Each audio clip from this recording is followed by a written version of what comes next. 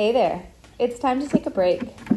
Let's build some functional strength with farmer's carries.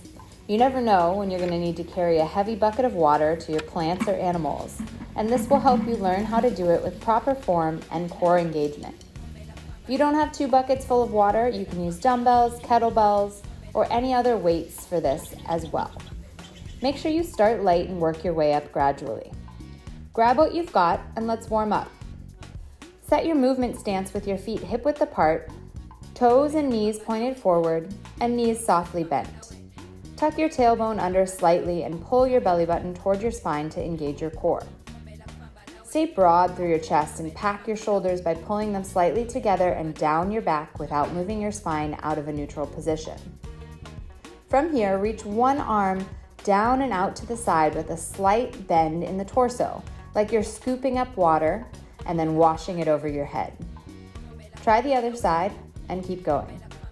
Take this moment to check in with your body and notice what feels good, what feels tense, and what might need some attention. We will be doing 3 variations of farmer's carries.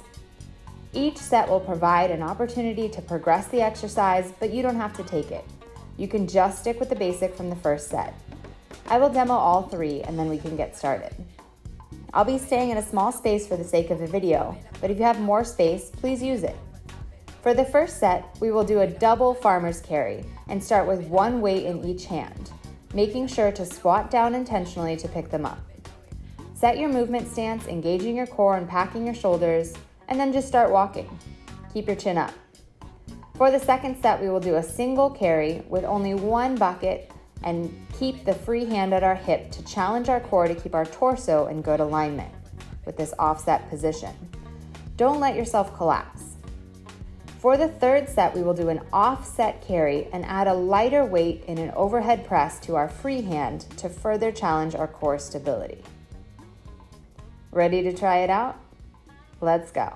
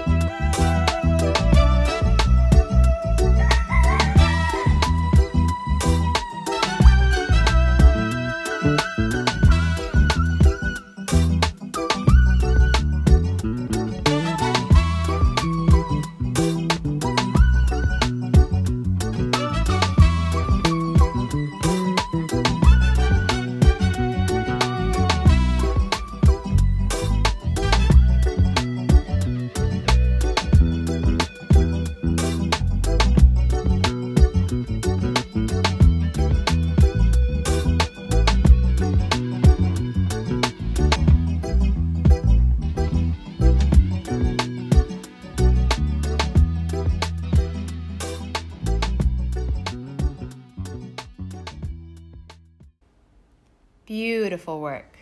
Let's start to cool down and slow our heart rate by extending our exhale and letting our inhale be passive.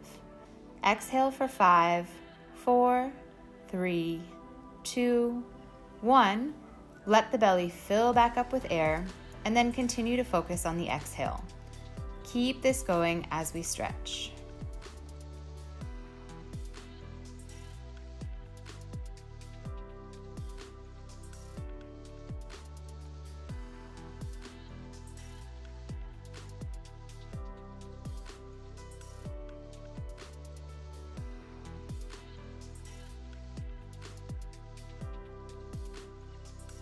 Thank you so much for joining. Please follow Daring Arts Movement for more breaks and more ways to move your body.